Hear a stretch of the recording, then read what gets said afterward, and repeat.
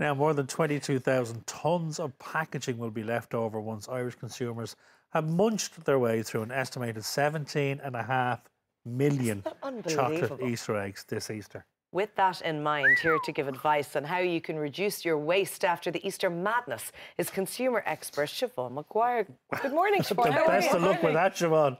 We've got a bit of the giggles here. 22,500 to be exact. 22,500 tonnes. That's incredible. Yeah, it is.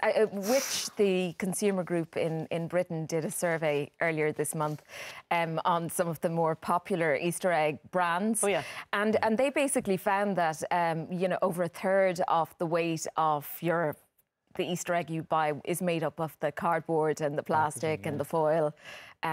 But the manufacturers are getting better, are they, in terms of the materials they're providing their packaging, or the eggs packaged in, are recyclable, are they? The entire whole thing package is recyclable, yeah. So obviously you consume the chocolate and then you can scrunch up the aluminium foil, and that is then used to make tins and cans.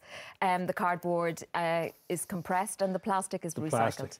Right. We'll get to Easter in a second, but just going back to our tradition of recycling. As a nation, we're not bad. I mean, we came 7th, didn't we, Ireland, as a country, in terms of recycling? Yeah, we're getting much better, and that's kind of you know, partly because people are talking an awful lot more about the need for you know, a safer planet. The BBC Planet Earth 2 had that startling fact that if we don't start tackling the amount of plastic being wasted, we'll have more plastic in our oceans than fish by 2050, which is frightening. Frightening, yeah. 2050? 2050, yeah. Just over 30 years away. I know, exactly. And there's also recycling campaigns being rolled out in schools across the country. So we're starting from a young age to understand the importance. We are. Well, they say it's like everything else, it's all about educating kids, isn't it? Well, it is, yeah, absolutely.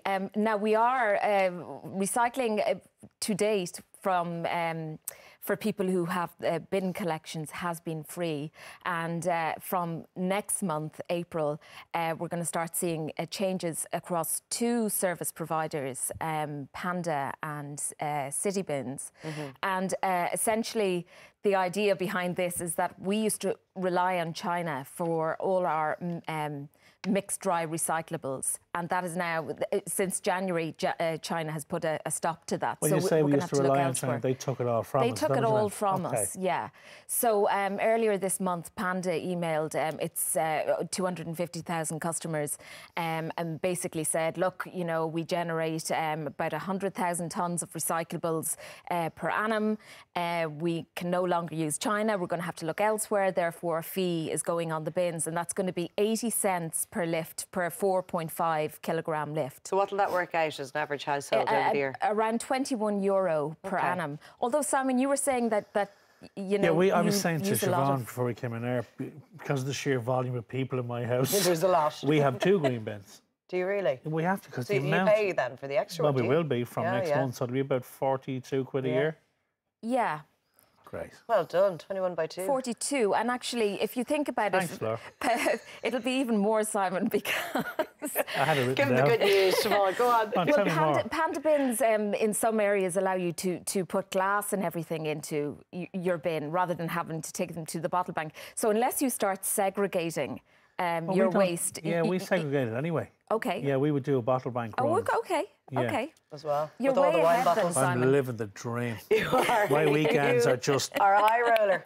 Glass. Tell us about the Sick of Plastic campaign. OK, so that kicks off on April 21st, and it's Friends of the Earth and Voice Ireland. And what they're planning to do is, it's kind of more a protest vote. So they're getting people to shop and drop whatever you buy at a supermarket on that day, remove the excess packaging to make a point that it's not actually needed, leave it there, and then take your goods home. So it's a way of kind of letting the consumer realise that, to be a more conscious shopper, I guess, and to realise that if you're buying, say, loose fruit and veg, you don't need the plastic bag to pop them all into. I mean, you can just put them separately into the trolleys or the baskets or whatever. But that's the way we used to shop years ago. Yeah, when my parents and my grandparents went to the market in Meath Street, you brought the shopping bag with you and you put everything into the one bag.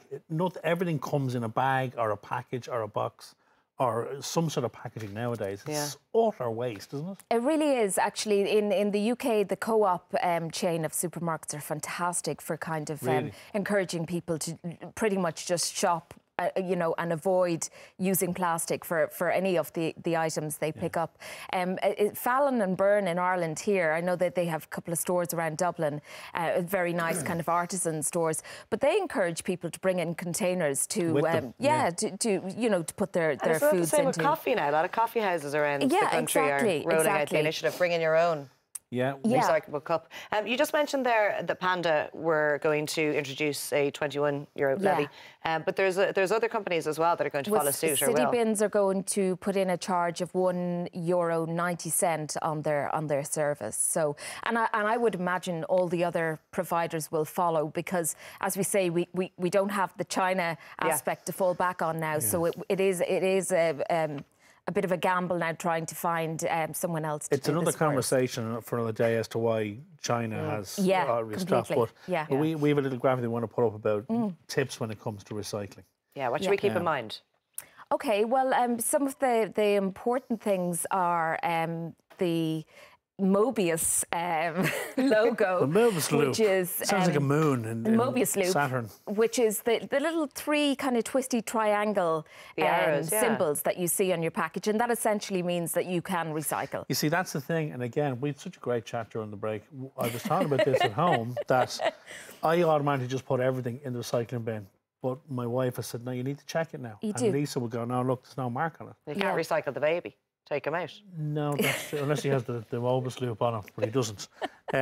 It's that thing of going through and checking. Oh, absolutely, yeah. And then, you know, it's convoluted. So, you know, you should be segregating and saving.